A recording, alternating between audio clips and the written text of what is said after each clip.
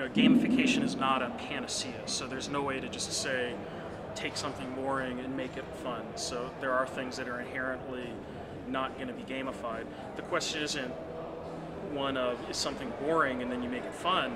I think the other question is, well, maybe there are important things that we have to do that are not always fun. So for example, if I started dropping dead of a heart attack at the moment, I would hope someone would grab a defibrillator and use it on me.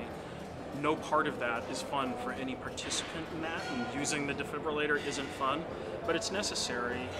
Maybe you'd use gamification to teach someone to use a defibrillator so that they're prepared when that started happening.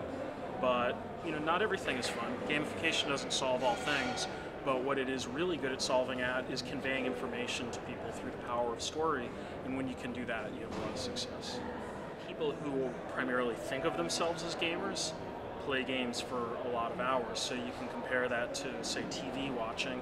So in North America, the average TV watcher watches TV for an enormous, almost embarrassing amount of time. Like, I think the last figure I saw was 37 hours a week is the average television watching in the US for a US citizen. So gaming amongst hardcore gamers is actually comparable to that.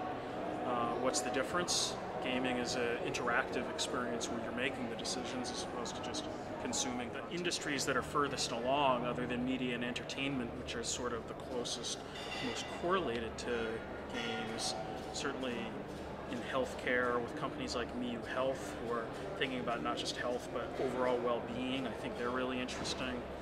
I think education is the other aspect, which is really being transformed by gamification as well, because really the learning process itself is about discovery, it's about learning, it's about doing the things that have to happen within a game.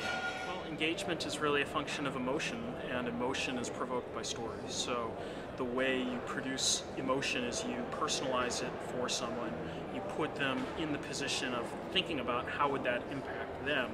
When you're reading a book, when you're watching a movie, the reason why you're scared, even though you're not present in that drama, the reason why you're happy for someone in that is because part of your mind is imagining you in that position.